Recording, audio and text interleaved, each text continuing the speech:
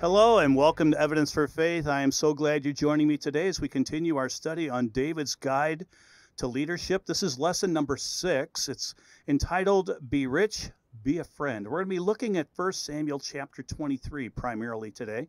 We'll be looking at a couple of other verses too, but that is going to be our primary text is 1 Samuel 23 as we continue to look at massively important skills about leadership. And not just leadership, this is just good information for anybody, any Christian, to be able to have also about friendship and being rich.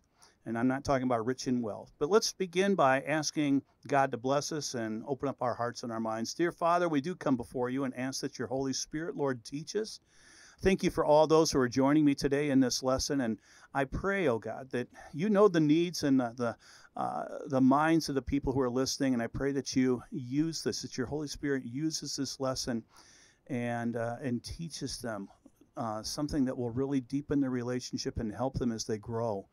And that is our request and our prayer, dear God. And we ask this in the name of Jesus and for his glory. Amen. Do you know, out of the furnaces of war come many true stories of sacrificial friendship. This lesson is about friendship. One such story tells of two friends back in World War I who were inseparable. They had enlisted together. They trained together. They were shipped overseas together. They even fought side by side together in the trenches. During an attack, one of the men was critically wounded in a field filled with barbed wire obstacles, and he was unable to crawl back to his foxhole. The entire area was under withering enemy crossfire, and it was suicidal to try and reach him. Yet, his friend decided to try. But before he could get out of his own trench, his sergeant grabbed him and yanked him back inside and ordered him not to go. The sergeant yelled, "It's too late. You can't do him any good. You'll only get yourself killed." A few minutes later, the officer turned his back, and instantly the man was gone after his friend. After a few minutes, he staggered back, mortally wounded himself, with his friend, who was now dead, in his arms. The sergeant was both angry and deeply moved. He blurted out, "What a waste. He's dead and you're dying. It just wasn't worth it." With almost his last breath, the dying man replied, "Oh, yes, it was, Sarge. When I got to him, the only thing he said was, 'I knew you'd come, Jim.'" You know, one of the true marks of a friend is that he is there when there is every reason for him not to be there. When to be there is sacrificially costly. You know, Proverbs chapter 17, verse 17 says, "A friend loves at all times, and a brother is born for adversity." So true. Well, in our last lesson, we saw David faking insanity, lying, running away in some aspects from God. He definitely had walked away from God. And we found him, or we left him in a cave full of a bunch of malcontents. So now David, yeah, that's true. He's now got a group of malcontents, and he's going to tool them into an army that eventually become the army of God, who would conquer Palestine. And we have seen how David, though he was an insignificant other, rose quickly through the ranks to command. He was even made commander of Saul's army before Saul, full of his jealousy, ran him off. And we left David, as I said, in a cave somewhere in the Judean wilderness with his brothers and his father coming to his aid, as well as 400 malcontents. That's how the last lesson ended. Well, through the Psalms that he wrote at this time, we know he has humbled himself before God and is now seeking God's help in his life. Though Saul is still hounding him, he nonetheless seeks God's advice. In chapter 22, verse 5, we read that God even sent the prophet Gad to aid David. In chapter 23 opens, we read more examples of David seeking God's will. Let's start off here with 1 Samuel chapter 23, verses 1 through 9. This is out of the English Standard. "Now they told David, 'Behold, the Philistines are fighting against Keilah. and are robbing the threshing floors. Therefore David inquired of the Lord, shall I go down and attack the Philistines? And the Lord said to David, go and attack the Philistines and save Keilah. But David's men said to him, behold, we're afraid here in Judah. How much more then if we go to Keilah against the armies of the Philistines? Then David inquired of the Lord again. And the Lord answered him, arise and go to Keilah, for I will give the Philistines into your hands. And David and his men went to Keilah and fought with the Philistines, and brought away their livestock, and struck them with a great blow. So David saved the inhabitants of Keilah. When Abiathar, the son of Ahimelech, had fled to David to Keilah, he had come down with an ephod in his hand. Now it was told Saul that David had come to Keilah. Saul said, God has given him into my hand, for he shut himself in by entering a city that has gates and bars. And Saul summoned all the people to war, to go to Keilah, to besiege David and his men. David knew that Saul was plotting harm against him, and he said to Abiathar the priest, bring the ephod here. Now, did you catch how David's acting now as opposed to the last lesson? In verse 2, David asks God, shall I go? In verse 4, we read again, David inquiring of God. And then this last verse I said, ended with the words, David saying and ordering, bring the ephod here. That was an instrument used to determine God's will. But I want you to notice something else. Remember, these men are all hiding in a cave. Did you notice something similar about these occasions?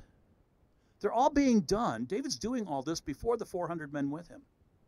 There's no mention of David going off by himself into a bedroom, closet, or whatever, or away from everybody else asking for God's direction. He's out in front of them, it appears, where a leader should be. In other words, he is leading. He's making an example to his followers. And we know from some of the biographies that the Bible gives us of these individuals, these followers of his, they too had a close walk with God. Men like, for instance, Uriah the Hittite, who was not even a Jew. He's a Hittite from the land of Turkey.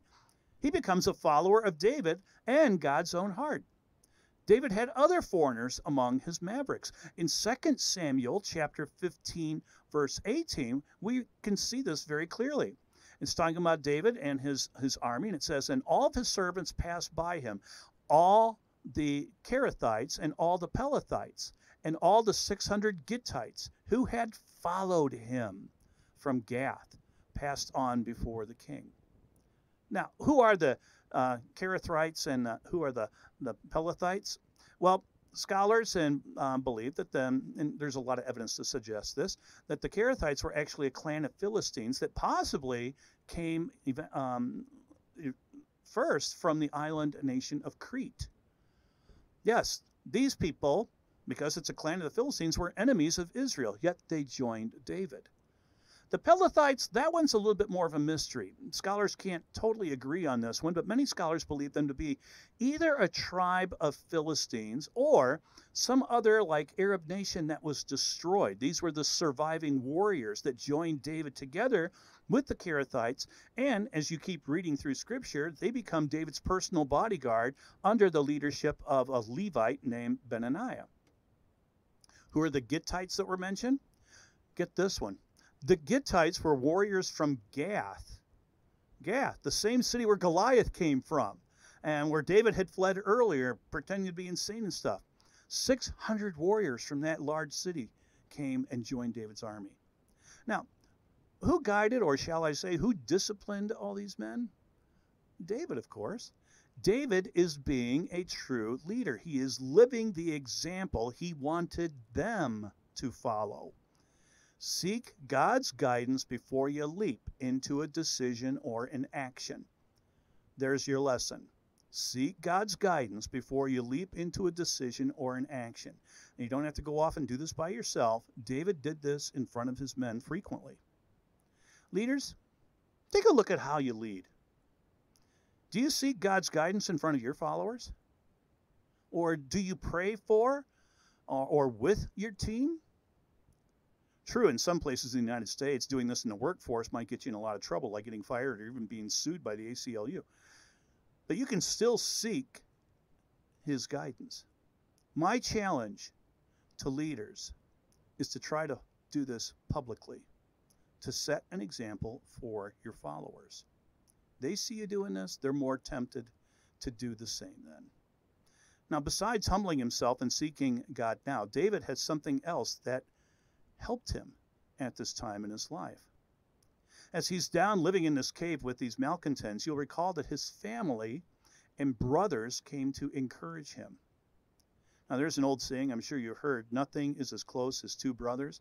And I'll say that in my life, that was true. My big brother, Alan, who's now with the Lord, he was one of my closest friends.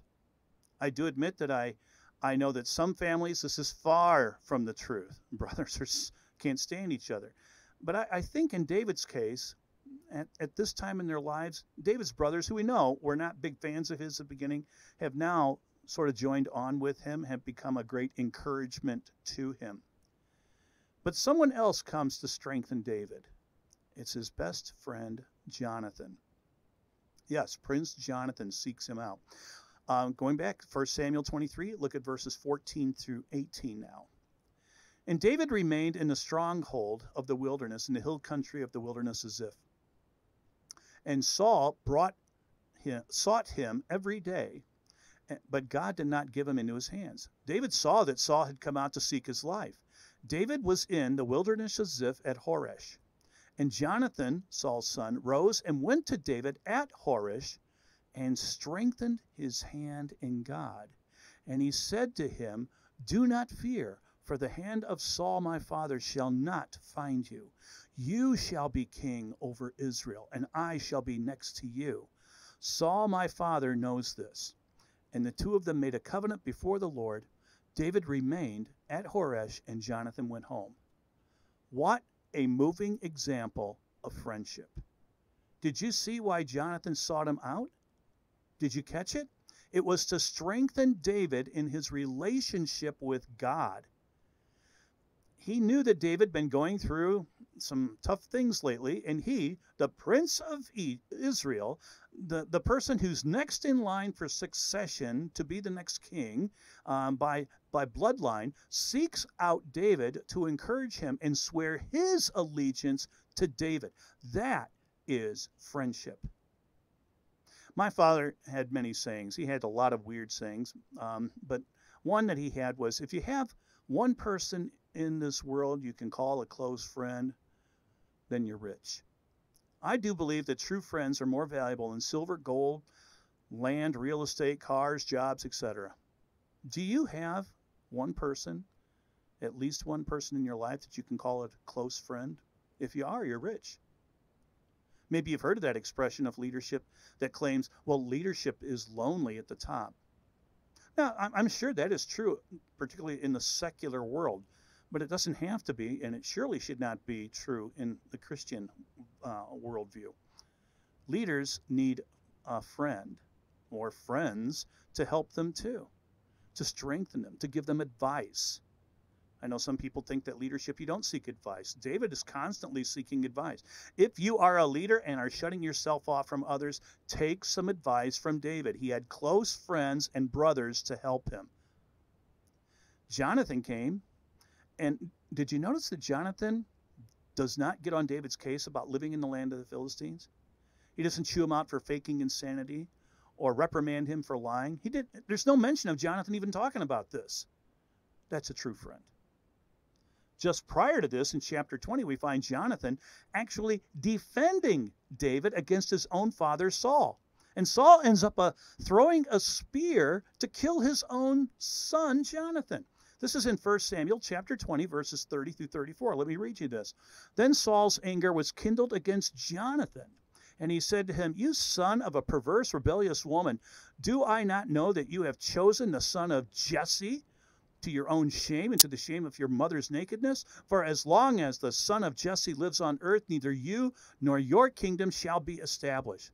Therefore send and bring him to me, for he shall surely die. Then Jonathan answered his father, why should he be put to death? What has he done?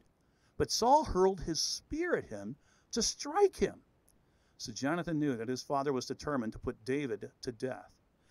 And Jonathan rose from the table in fierce anger, ate no more food the second day of the month, for he was grieved for David because his father had disgraced him.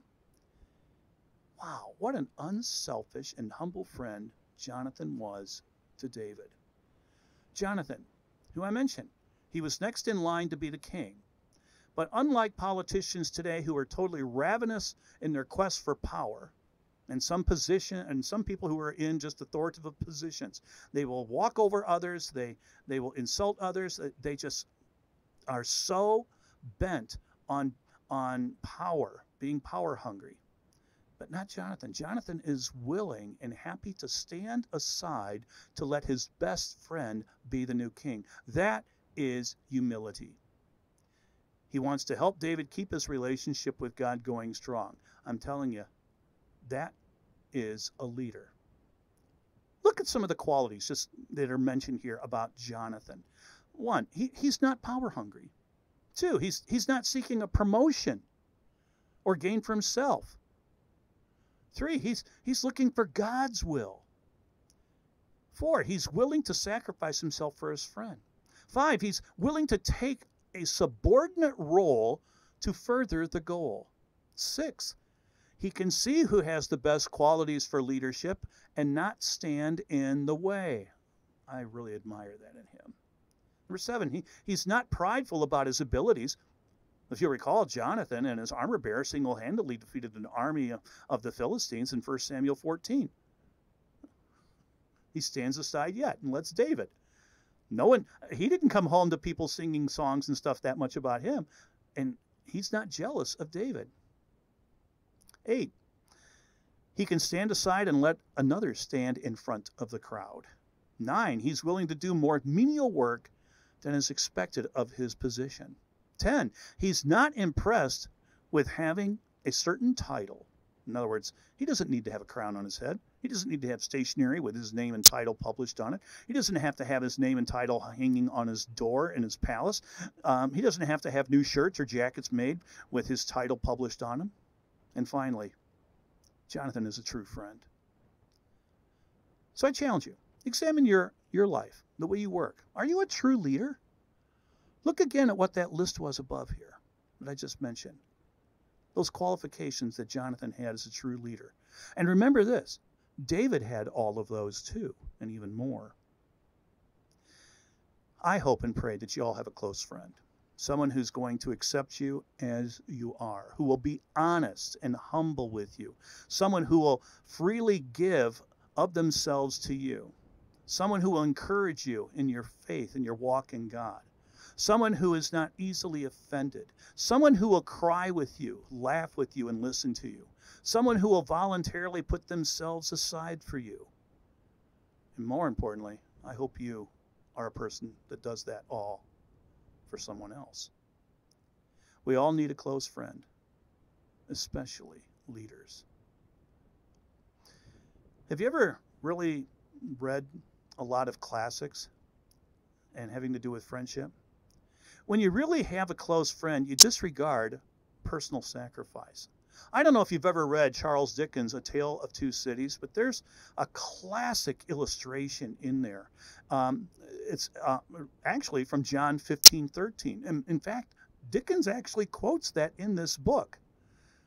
Let me tell you, if you haven't read the book, or if you have, let me just remind you a little bit about it. But if you haven't read it, it's a fantastic book. But there's a part of this whole story. There's two people who become very good friends, close friends, very, very close friends. One is named Charles Darnay, and the other one is Sidney Carton. Now, Darnay, you probably guessed why his name is a young Frenchman.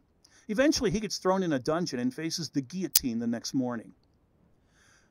Sidney Carton is a lawyer come upon bad times. He's a wasted lawyer. He has basically finished his life, as it were, as a loose living individual as there was found anywhere in England. Well, Carton hears of Darnay's imprisonment, and through a chain of events in this book, he gets into the dungeon, and he changes garments with Darnay who then escapes. The next morning, Sidney Carton, impersonating Darnier, makes his way up the steps that lead to the guillotine. And Dickens says, as he writes of this, quote, "Greater love has no one than this, that one lay down his life for a friend," unquote. That's a classic example of ultimate in friendship. Father God, we thank you for this time we've had, and I just pray that you help us not to realize that we need a friend alone, but we need to be a friend to others, not to be power hungry, not to lord over someone. Be a good listener. And Lord, help guide someone in their relationship with you. I pray for everyone who's listening, and that your Spirit, Lord, will teach them through this. Will take some of what you've given me to speak on, and Lord, it will apply to their lives. And I thank you for the blessings that you give, how Jesus is the closest friend we can ever have. Thank you so much. And in his name and for his glory we pray. Amen. I want to thank you again for joining me today in this lesson, and continue to listen with us. We have a few more of these to go. Love to hear from you. Please go to evidenceforfaith.org. You can contact us there, and we have many other lessons, and we solicit your prayers, and we are a ministry that works totally by donation. So if God puts upon your heart to help us there so that we can continue doing these and going out to places, because we offer our services for free. We're just praying that God supplies it, and maybe he'll use you for that. If not, your prayers are also greatly coveted. We want that also. And we just thank you so much for joining us. So until we meet again, take care, and may God bless. Thanks for tuning in, and thank you to our donors who make this program possible. Evidence for Faith is a 501c3 nonprofit ministry based in the USA. You can support this broadcast by donating online using the links in the description, and don't forget to leave us a comment, a review, likes, and shares to feed the algorithm and help others find this content. Thanks again, and we'll see you on the next episode.